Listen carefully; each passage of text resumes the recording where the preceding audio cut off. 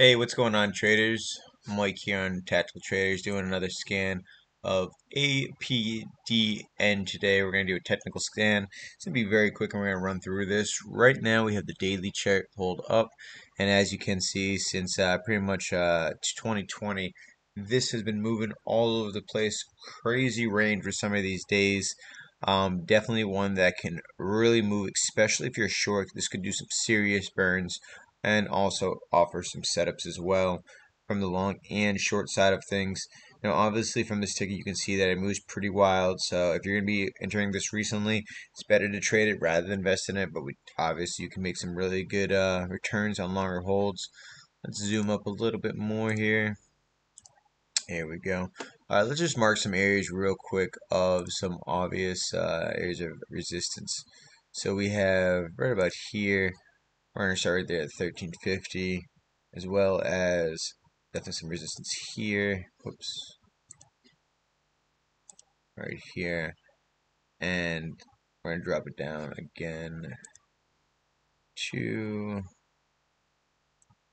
right here. Oh. Alright. And we'll put another one. Let's see. This was an area of support for a while. Seems like it was tested over here as resistance. Oh, and on the daily. Boom. Can't miss that. Alright, so here are some on the daily, some areas of resistance that we're going to be looking at. So you have that $3 mark, not really too surprising there being a whole number. You can see it was tested as support here, holding up, broke down, and then became an area of resistance. Above there is 750, and above that is 12. And that's pretty much as far as I'm ready to go. Yeah, yes, it could get up to this 1350, but this is where you're going to start stretching it because a lot of these thinner wicks were up here, so it was pretty thinly traded. All right, so let's zoom in a few more. And as you can see, obviously, this has been in a pretty strong downtrend, and it seemed to now get some life, some volume coming in. So let's bring it down to an intraday chart, 30-minute. We'll bring it down to a 5-minute, actually. All right, so right out of the gate, obviously, this was a grinder going up, pulling back, consolidating. Yeah, let's get some drawings on. There we go. Consolidating here in this nice little triangle pattern, I'll call it, right here, breaking out with an increased amount of volume here, which is a nice little break, and then that carried it all the way up to the 425. Up here, it started to get a little overextended on this time frame, so it has pulled back, and this is aftermarket, so you can actually see the prices starting to come back up. Now, this is a pretty interesting one because I do think there's some more meat on the bone here. I think that a lot of the shorts are underwater, obviously, anyone trying to short it. And now they're just kind of trapped where overnight, either in after hours, early morning, or tomorrow during the day, I do believe this is going to squeeze higher.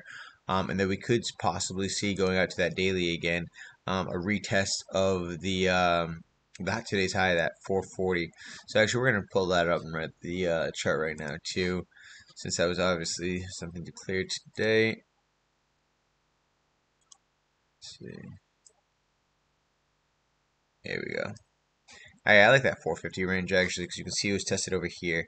So, we're going to be obviously past that 3. I think 450 is the next area of resistance we're going to have to be testing.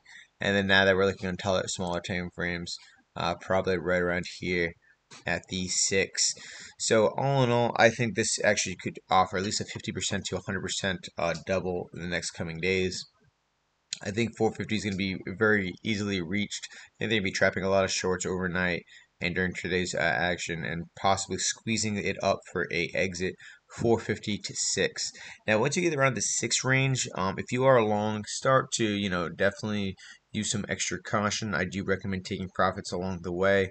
But this is where, as a short seller, is going to start to look to start, loading position between the 6 and 750, probably scaling in and then looking for a possible pullback or complete, breakdown. So this overall is going to be a trader in my eyes, but use extreme caution. This can move very fast, long or short. So best of luck, traders, and that is it for today.